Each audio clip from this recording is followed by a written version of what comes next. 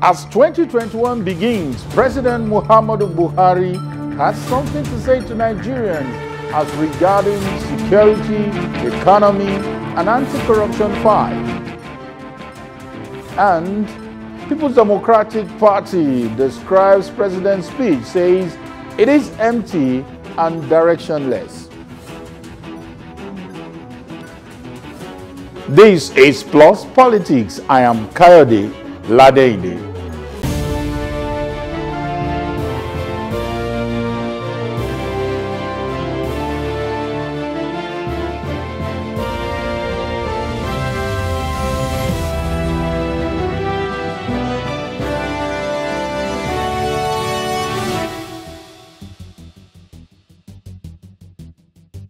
So the first issue of the day, in a bid to welcome Nigerians into the new year 2021, President Muhammadu Buhari gave a nationwide address earlier on the first day of the year. In his speech, he admitted that 2020 was a tough year and highlighted how the nation journeyed the stormy waters. He also restated his commitment to implementing the 5 demands made by youth during the #EndSARS protest that swept across the country in the month of October last year. Joining us to discuss this is the Senior Special Assistant to the President on Public Affairs, Ajuri Ngelale. Good evening, Ngelale.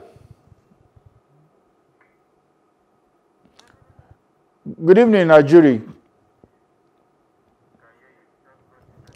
Okay, let me start by saying that the president, actually had a targeted discussion with Nigerians this morning where he highlighted the 3, what we always call the tripod, and I saw a new dimension to it with a new acronym, C, that is SEA, that refers to security, economy, and anti-corruption fight. Let's start with security. Do you really think this will go a long way in assuaging some nerves that feel that we are beginning to return to those horrible days where it was insecurity everywhere? Thank you very much, Kayode. Let me just start from saying that, when you look at this address this morning by President Muhammadu Buhari, what you saw was the Commander-in-Chief of the Armed Forces, the President of the country, and indeed the father of the nation, reaching out to all people, all Nigerians, of all political persuasions, of all, diverse affinities and affiliations. And I think the big part of understanding the power of the speech and the power of the content of the speech, and not just the delivery, is understanding that we are at a point where we understand. I'm talking about the country now. I think has a better appreciation of the fact that we're not going to be able to have the success we seek in the areas of security, of course, economic development, and the anti-corruption war, unless we confront it in a united fashion. And you saw the president really reaching out in that regard. Now, as to your question about security, I think you'd really have to, assess it relative to where we were. And that's why the president was very clear about making a clear contrast concerning what we adopted in 2015, what we inherited, the situation we inherited, and what we have currently. There's no doubt that we are not yet where we want to be in terms of the fight against terror, the fight against bandits, the fight against criminal elements in the country. But I think any person trying to make the case that we are worse off now than we were in 2015, before President Muhammadu Buhari took office, is just being insincere in 2 forms. Number one, if you look at the raw data, just sheer data, taking emotion and sentiment out of it now, just the data in terms of casualties, there's no doubt about the fact that casualties have reduced around the country as it relates to the impact of terror on the nation's security. But secondly, I think there's also the larger issue of, if you recall, I was in the newsroom between 2011 and 2015 when every other weekend we had a mosque exploding in Kano. You would have one weekend where it would be 120 dead in one bombing in a mosque. It would be 200 dead. At one go, in Kano, for example, we had bombings in Kaduna, one which was even targeted at assassinating President Muhammadu Buhari, even before he took office. And I think Nigerians remember that, not to speak of the several bombs that went off in the nation's capital of Abuja, right? None of that has transpired, even a single time. Since Mr. President took office, and I think that that's a sign of progress. Again, we're not yet where we want to be. Okay, I'm coming back to that, but sorry, we just want to quickly listen to the president. For those people who didn't probably wake up on time, let's just get a snippet of some of the things the president said, and then I will come back to you. Please take a listen. Remember that we also celebrated the historic occasion of our 60 years as an independent and sovereign country on October 1st, 2020. In the spirit of hope and gratitude, I would like to remind us again that as a country on the difficult journey to nationhood and greatness, we have confounded the many pundits at home and around the world who never gave the newly born country that emerged onto the world stage on the 1st of October 1960 a chance of surviving much longer than a few years. Yet, here we are, 61 years by the next anniversary in October. 2020 indeed came with a lot of challenges ranging from security and economic issues across the regions to understandable protests that were mainly led by youth and served notice to the demand for police reforms and accountability. This government heard, this government listened, and this government is committed to fulfilling the 5 demands of our youth, fully understanding that we all wish well for Nigeria. I wish to also use this occasion of New Year to reaffirm my commitment to the people of Nigeria. Okay, that was just part of the things that the president spoke to us about. And probably for a lot of people who felt, oh, the president didn't speak much about the Lekki issue then, and he was able to also come in to remind us that he's committed to fulfilling those 5 demands. Bring us up to speed. You know, I think you probably will speak more to the young people who felt, oh, maybe the protest wasn't successful, maybe the government didn't listen to them. Tell us more on the process of fulfilling these demands. Thank you very much, Kayode. Really starting from the fact of the president's remarks were very, very clear this morning in stating and affirming and recognizing the legitimacy of the NSAS protests, really affirming the justification and legitimacy of the cause of our young people as they went out across the country to register their dissatisfaction with what has been a lack of accountability and an insufficient level of standard in terms of the conduct of police officials.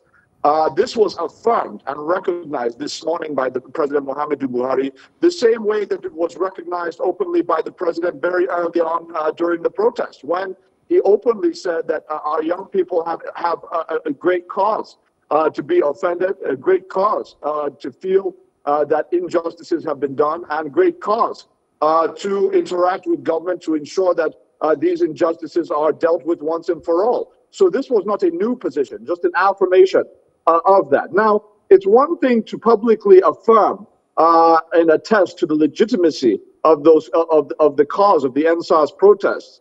It's another thing, however, to obviously fulfill the demands that were made by the NSAS protesters, which is why the president went a step beyond this morning to state unequivocally that all 5 demands of the protest movement have not only been agreed to, but they're being met and they're being fully implemented. And to be very precise in what we're talking about, you're looking at, of course, the release of all detained protesters, which was done very early on.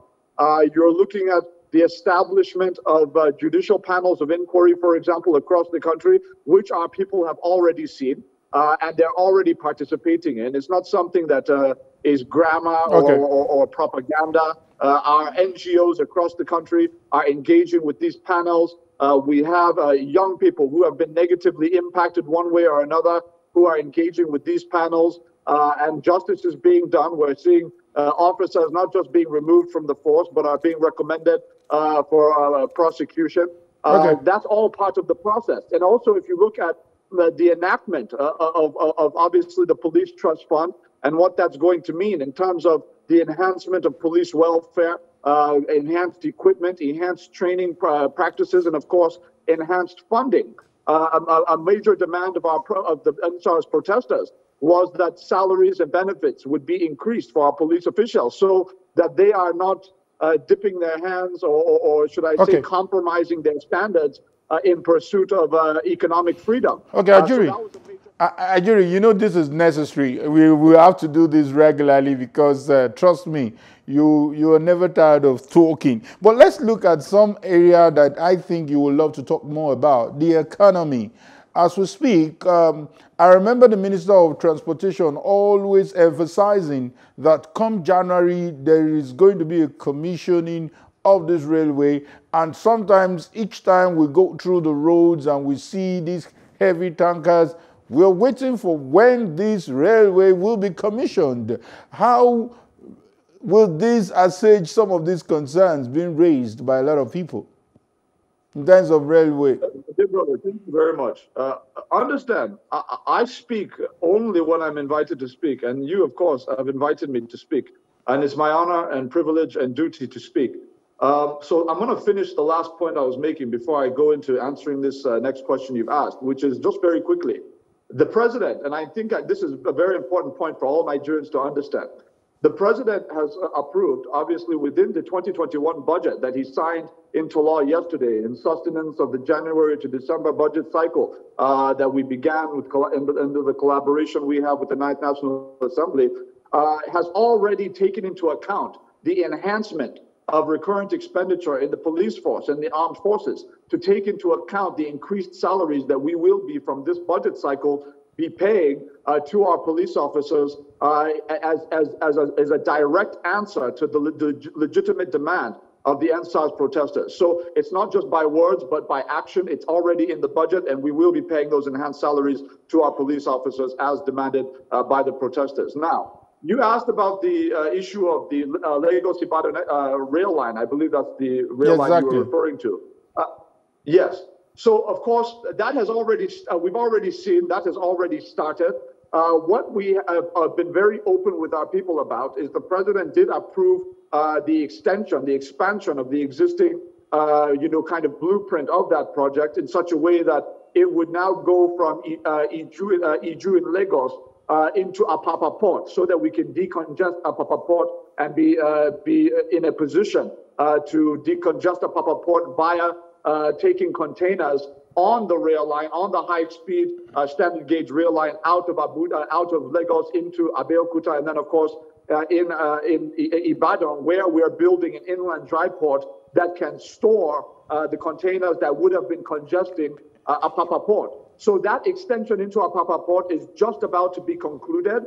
We're expecting that to be done by next month or at the end of this month, thereabout. And once that is done, that will be commissioned. But in terms of the rail line itself, it's already being operated. Our people are already enjoying the benefits. And we'll continue to push forward with the expansion of the rail line from Ibadan to Kano, passing through southwestern capitals into Ilorin of Kwara State, into Mina of Niger State, linking up with Kaduna, that will now link upwards to Kano and downwards to Abuja.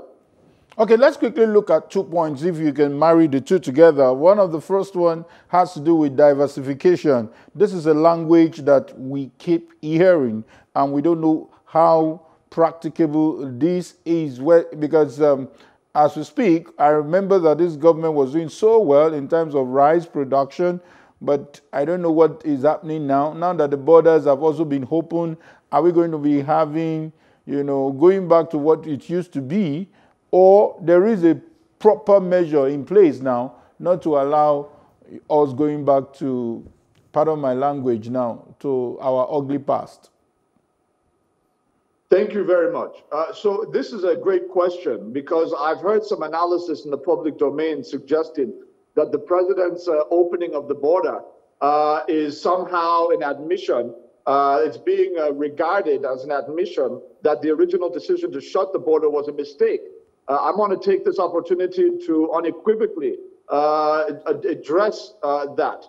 First of all, we saw in August 2019, when President Muhammadu Buhari took that very courageous decision to shut the border, which no other president had been willing to do, to really shut down the workings of a multi-billion-dollar illicit smuggling cartel that had been importing items at much cheaper rates through Benin Republic's border, paying duties to that government and other governments for them to smuggle the goods across the border into Nigeria at the expense and detriment of our local producers and manufacturers. By shutting it down, we saw the next month, September 2019 and on, we saw a near doubling of our revenues at the ports. The Customs Service was able to report double revenues. That obviously became a very critical component of funding the various interventions we put in place during the COVID-19 pandemic, which of course none of us would have anticipated in August 2019 when that original decision was taken. So we're very happy with the results of that decision. And the issue about how and why we are now opening the border is really about the fact that we have been able to engage over this period of time in direct negotiations and consultations with our neighbors.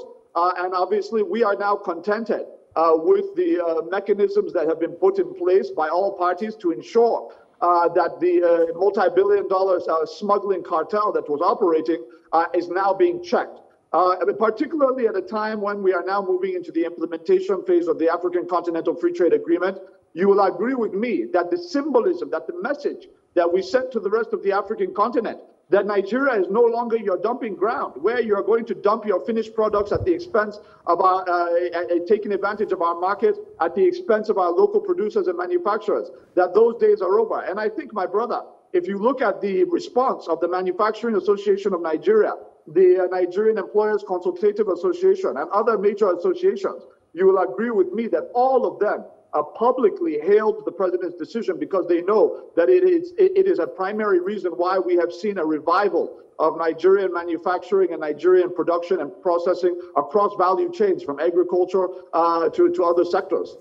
Okay, let's quickly look at, we're trying to do more like a scorecard of what this administration has done in 2020. You remember the back and forth of the 774,000 jobs that was meant to last for 3 months. At the time, we're a bit lost. Maybe it was a problem of not being carried along to see how this thing has translated to jobs for people. What exactly happened to that? And part of the things the president also said is to boost job creation in the economy. If you ask average people, I think we are yet to see that as we speak, or there is an obvious excuse of a pandemic, or what exactly is going on that? Thank you very much. First of all, there's absolutely no excuse. We are not interested in excuses or anything of that nature. The fact of the matter is that program that you cited is the Special Public Works Program. That program has not started.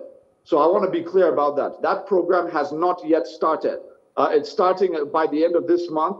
And basically what has happened is this program required the direct cooperation of state governments. Fortunately for us, about 33 or 34 out of the 36 state governments have been fantastic in their readiness to cooperate in the implementation of that program. But you have 1 or 2 states, I'm from a state called River State, so I have an idea of what I'm referring to when I say that you have 1 or 2 states that like to play politics with developmental issues and have taken it as a political calculation that even those programs that will benefit their people in those domains, that they'd rather turn a blind eye to them for the sake of maintaining a narrative that the federal government doesn't care about those particular states. So that's one of the issues. But on the larger effort, things are already in place. The recruits that have been enumerated already have established their bank accounts. Those who have not had before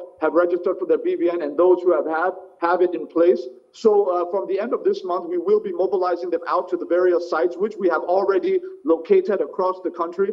Just to be clear, those who may not know how the program works, we're recruiting 1,000 young people from every local government area of the Federation to engage directly in the national development process by identifying strategic roads that link very critical farms to critical markets, that link critical industries to critical ports, for example, and they are going to be using Nigerian-made raw materials, Nigerian-sourced bitumen, etc., to be constructing and reconstructing these roads as part of the larger national and economic development blueprint of the country. So to answer your question, by the end of this month, we would have mobilized our young people, but all of the architecture of the program in terms of how the digital payments will be conducted, all of that has been put in place, and now it's just a matter of mobilization.